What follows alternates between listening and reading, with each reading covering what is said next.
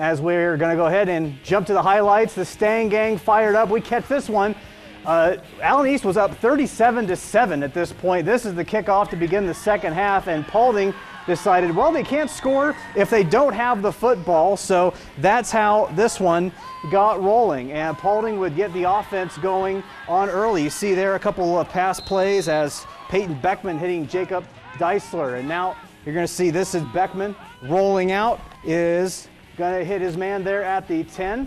This was a nice drive for Paulding, not able to get a whole lot going on the ground or through the air, but they were able to punch this one in, that being done by Jacob King, number 42. And of course, Allen East would score. This is a fourth down play on a drive that stalled out just a little bit, but able to get in there. Cole Fletcher punches it in, and Allen East was rolling in this one. Final score, the Mustangs 3-1 in NWC play. They defeat Paulding tonight 50-20.